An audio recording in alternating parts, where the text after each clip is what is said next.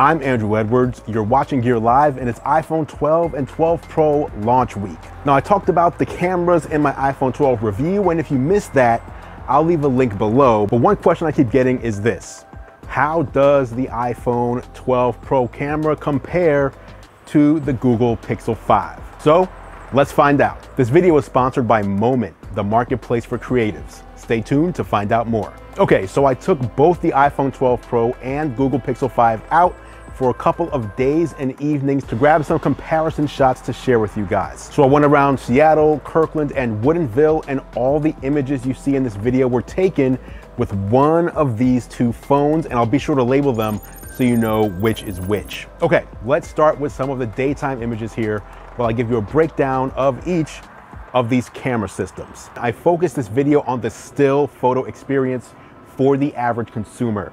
No edits have been made to any of the photos, and every photo was either just pick up, point and shoot, or at most I tapped on the screen to focus on a subject and then shot the photo.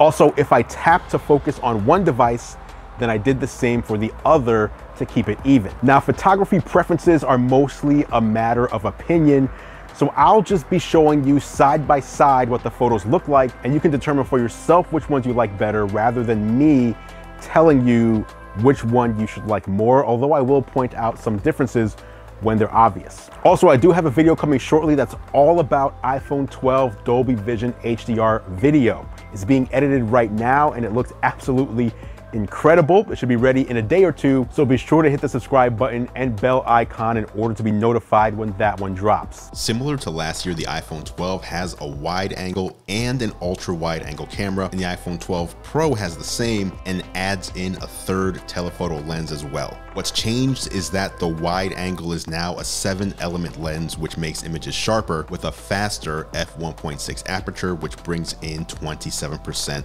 more light. The Pixel 5 camera, on the other hand, is the same hardware that Google has used since the Pixel 3, with improvements being made exclusively on the software side of things, with the exception of the addition of a telephoto camera on the Pixel 4, which Google removed and replaced with an ultra-wide on the Pixel 5. Google says that the reason they keep using this older camera hardware for the main camera is because it works well for their computational photography algorithms.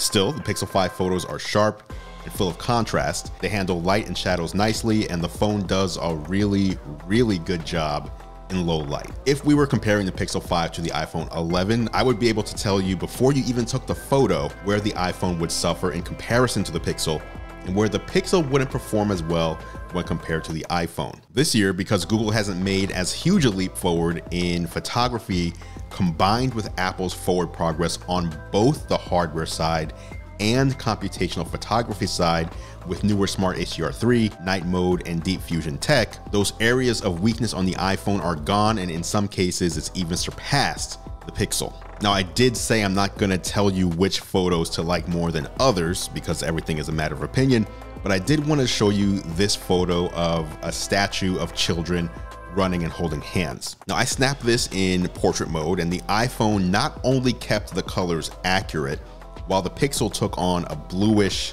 blown out hue, but it was the Pixel that had several errors in processing the background, not the iPhone. Now, neither phone got this 100% perfect, but the iPhone has one small area that I can point out, while the Pixel has several areas where the background just wasn't separated from the foreground properly. Apple has improved the iPhone's ability to separate the subject from the background in a major way. I was constantly surprised because this is just so much better than it was on the iPhone 11 when it comes to portrait mode. Now, before we get to some of the night shots, I want to take a minute to thank the sponsor of this video, Moment. Now, sure, the iPhone 12's camera is awesome, but it could be even better with accessories from Moment. The anamorphic lens helps transform your iPhone 12 footage into a Hollywood cinematic movie. Paired with their Moment Pro camera app, you can get the pro controls of a big camera straight on your iPhone. Moment also sells some of the must-have accessories to go with your new iPhone. Everything from stylish phone cases to keep your phone safe, power accessories to help keep your phones charged up while shooting,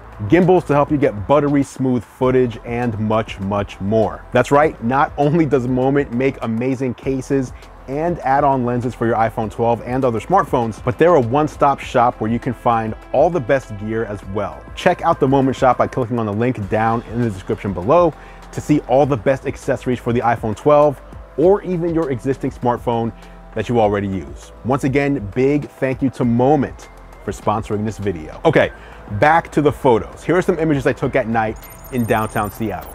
One thing that sticks out to me on these is that both of these just do a great job in low light, but I appreciate the iPhone's wider main camera and the fact that the iPhone 12 Pro has a dedicated telephoto camera for night mode portraits. The LiDAR scanner that a lot of people are kind of writing off as just being there for augmented reality does a really good job at instantly finding focus in these scenarios. The new optical image stabilization makes 5,000 adjustments per second compared to the 1,000 per second on previous iPhone models, and the LiDAR scanner gives you up to 6 times faster autofocus in low light. Not to be outdone, one of the new modes on the Pixel 5 is a night sight portrait mode combo, matching the night mode portrait combo of the iPhone 12 Pro. You can get some really nice shots with both, and again, all of these photos are unedited. Just raise the phone, point and shoot, or tap to focus, then point and shoot. Now, it should be said that the Pixel required much more tap to focus for night shots than the iPhone did, which I assume is due to the LiDAR scanner, but that's just a guess. One other point I wanted to make, as we can see here, both phones take great photos, but the one area that I wish the Pixel did better in is showing you in advance what your photo is going to look like. On the iPhone viewfinder, when taking a photo, you can see in real time something very close to what your image will end up looking like. On the Pixel, a lot of times when I snapped the photo, I was disappointed until I tapped on the photo and gave it a few seconds to process, and then it showed me the final result, which looked way better than what I saw in the viewfinder when I took the photo.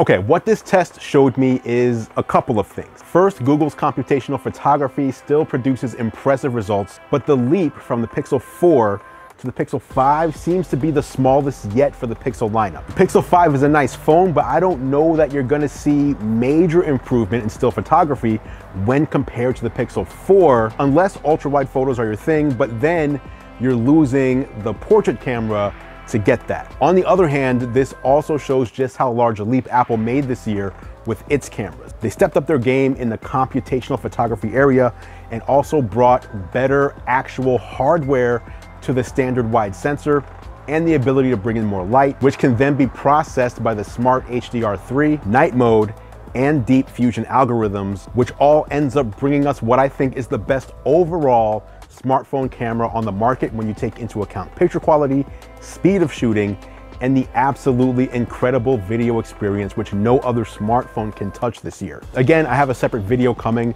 that's all about iPhone 12 Dolby Vision, so be sure to subscribe if you want to see that one. Any questions on the iPhone 12 Pro or Pixel 5 as it pertains to the cameras, or anything else for that matter, drop them down in the comments below and I'll meet you there for further discussion. We'll also have way more on the iPhone 12 coming up on Geared Up. Geared Up is the weekly podcast I do each week with John Rettinger, where we do deep dives on the latest tech, gadgets, and games. Just search for Geared Up in your favorite podcast player if you want to listen. Thank you so much for watching. As always, guys, I appreciate your support. I'm Andrew Edwards, and I will catch you in the next video.